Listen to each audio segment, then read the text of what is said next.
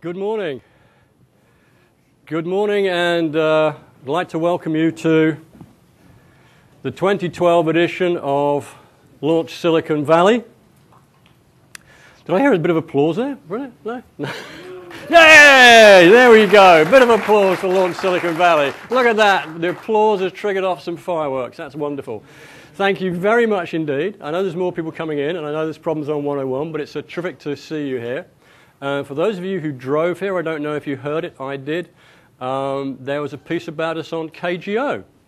They called up yesterday and said, with all the doom and gloom that's happening around the US and around the world, we're one of the few spots of good news in the Valley because we're talking about upbeat things, and we have 30 companies who will be launching their products in the hope of going global and creating new businesses, potentially new industries, and certainly lots of new jobs.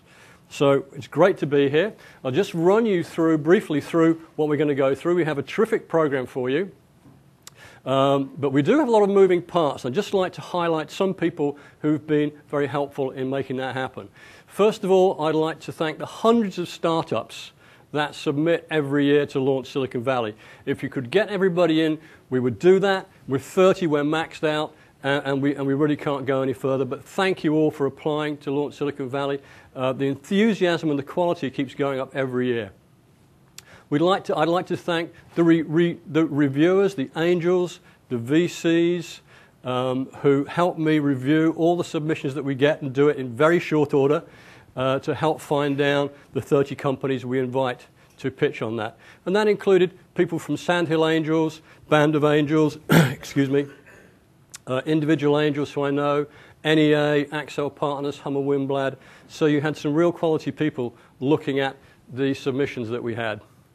The 30 companies that have accepted the invitation to come here, and this is a scary thing, they're going to pitch in front of, potentially in this room, 300 people, in the Saturn room, 170 to 200 people. And if you've never done it before, it can be really intimidating. So I'd like you to put your hands together for the 30 companies that are going to be pitching, because it's a real big thing for them to do. The panelists and moderators that are going to make this a very special event, and we'll talk more about some of them, just going through this very quickly. The speakers that we have some terrific speakers. I will highlight those too, who've taken time out of their day to come and help us with this. The Microsoft staff. When you see the Microsoft staff, please say thank you.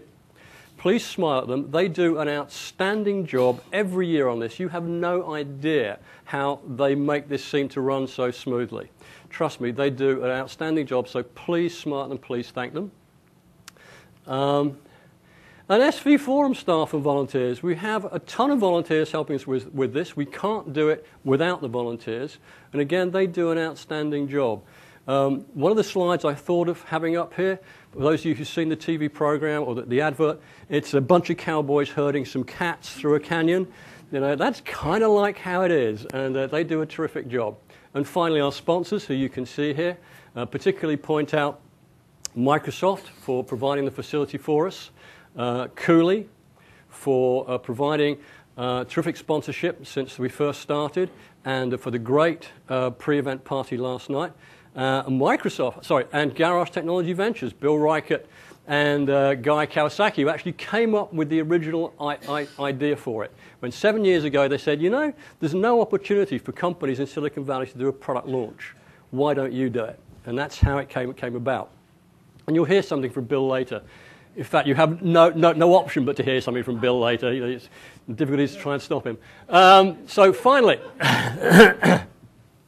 we'll have the changing face of venture capital shortly with a great set of panelists, followed by Steve Blank talking about what he's learned and put into his new book. 3 of the companies who previously presented at Launch Silicon Valley to give you an update on what's been happening with them. What will be a really interesting talk from Paul Saffo, who is a futurist on what he perceives as the entrepreneurial landscape going forward. Ray Rothrock, incoming chair of the National Venture Capital Association and partner at Venrock, talking about the Jobs Act and the IPO on-ramp and what's happening there. He'll be interviewed by Chris O'Brien of the San Jose Mercury News. We also have then, of course, in the afternoon, the 30 presenting companies. One session in here, one session in Saturn, running in parallel to enable us to get through the 30 companies in a reasonable time. And finally, the closing keynote will be Vinod Khosla on what he sees happening around the world, not only in clean tech, but in all the other areas he has interest in. And then to wrap up, we will announce the 6 companies most likely to succeed, and they are selected based upon voting by the panelists on the stage at the time, and also by you, the audience. So you participate in this too. So this is a high-touch, high-participation event, and I hope you get a lot from it.